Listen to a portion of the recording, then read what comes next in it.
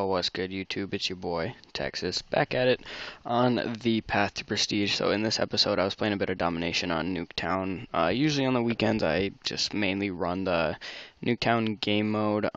This game wasn't really my best. I was just trying to capture most of the game, so I did die a lot. But when it comes to these type of game modes like domination and stuff, I do try to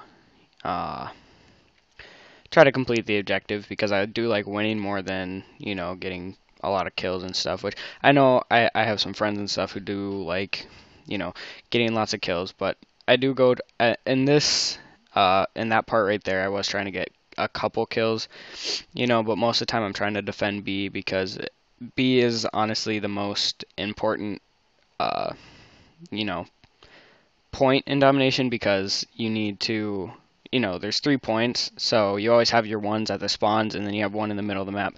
So whoever has the one in the middle of the map is going to be the team usually who wins. So if you can hold it for the longest, then, you're most likely going to win the game.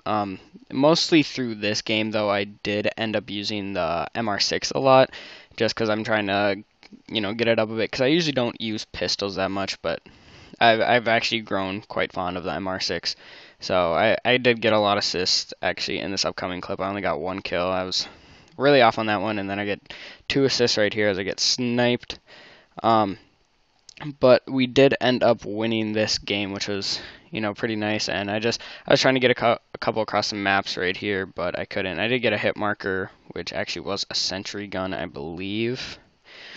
And then I do end up, I think, hopping up in the window and taking out the sentry gun, I believe. Yep. But yeah, that's pretty much for this gameplay.